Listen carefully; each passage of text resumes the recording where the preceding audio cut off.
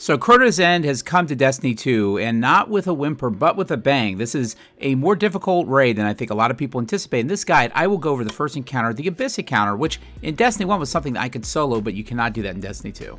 First off, this takes you to the Hellmouth, just like in Destiny 1, but in this case, the Chalice of Light you get at the very beginning. You pick that up, and you'll notice that your bar is building with that. And you can increase the speed of that bar generating by killing enemies.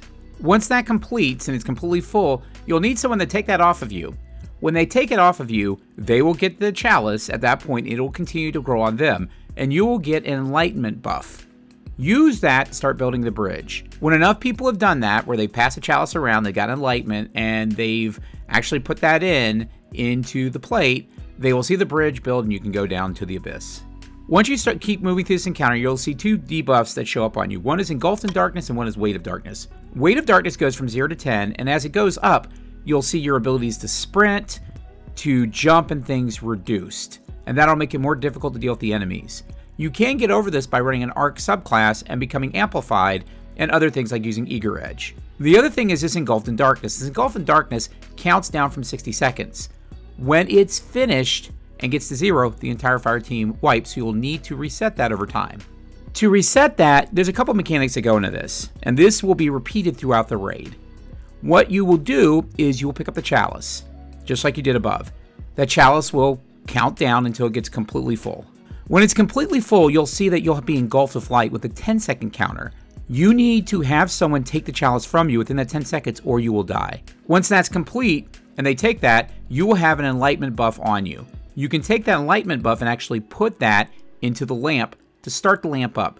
The lamp will start glowing and it will slowly take your stacks of Weight of Darkness down.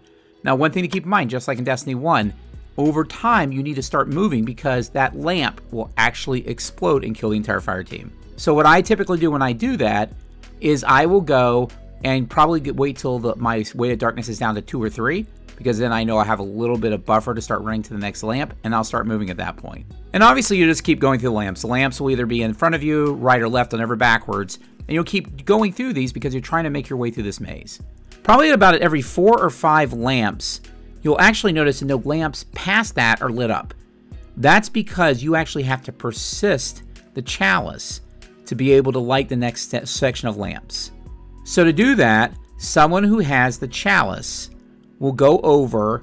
Usually what we do is we have someone finish up, they get their enlightenment, the person with the enlightenment puts that into the lamp to get the lamp started, and then the person just got the chalice will go over to these little areas that are right beside the lamps. You'll see an example of one here.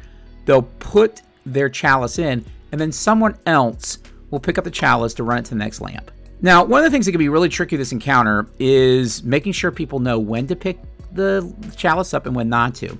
So here's some advice on what we did. We stuck to very simple terms so people understood what we were saying.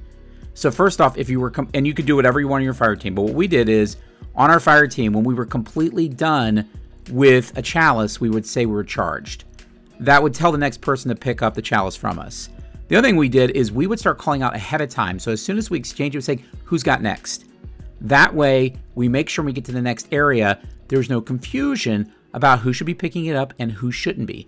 Because the other thing that happens is, when you take a chalice and you do the enlightenment and you put it into the lamp, you actually have a debuff on you that prevents you, it's called Drain of Light, that prevents you from picking up a chalice for a period of time. So you will have to make sure it can't be anyone that picks it up. The other thing is, you don't want to continually pick up one from someone who maybe is in the process trying to ramp it up so they can light and put it into a lamp. So that's why I think it's really important to be able to say who's got next and be very clear about the terms you're using, because you could say, I'm charged, or I'm full of charge, or you can say a bunch of different things, but if you're not careful, people misinterpret what you're saying, and they'll take your chalice before it's done, and that could lead to issues and timing going through this encounter.